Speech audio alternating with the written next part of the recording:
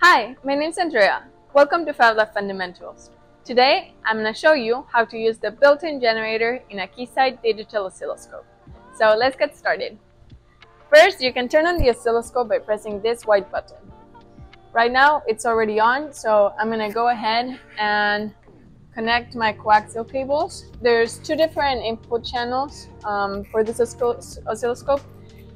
In this video, I'm only going to use channel 1, so I'm going to put my coaxial cable into the channel 1, and then I'm going to connect the other end of the coaxial cable to this gen out.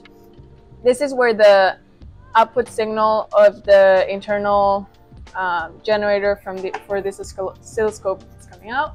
So then if I want to change the settings of the generator, I can click this wave gen button on the right hand side, and then you see it brings all the parameters.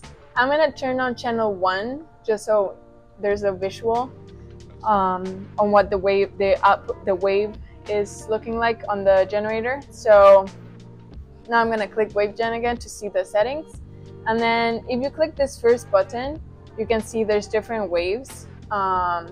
So you can either press this button to iterate over each one. You see there's ramp, pulse, DC, and noise. Or I can use this entry knob to go around. So for this video, I'm only going to use sine. So I click on the entry knob, just by pressing. And then you can change the period or frequency here on the second button. So you can use the same knob to either go clockwise to increase the frequency or counterclockwise to decrease the frequency. You can also change the amplitude by pressing the third button. And then you can do the same to clockwise to increase, counterclockwise to decrease.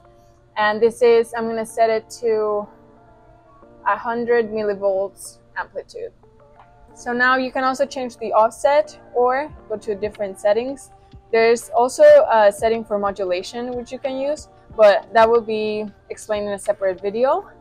Another feature that the wave generator has is that it can create Bode plots for gain and phase, which will be explained in a separate video.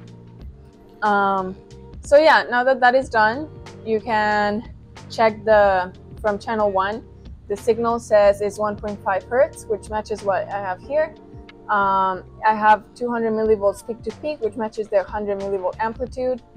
And yeah, and that is how you generate the signal using the internal generator of the oscilloscope. So you can just turn it off by clicking this wave gen button on the right side, then also turn off the channel 1, and then you can take out the coaxial cables and please put it back to where it was before to maintain a clean space.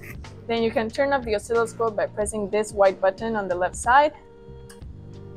And yeah, that is how you use the internal generator of a Keysight digital oscilloscope. Thank you.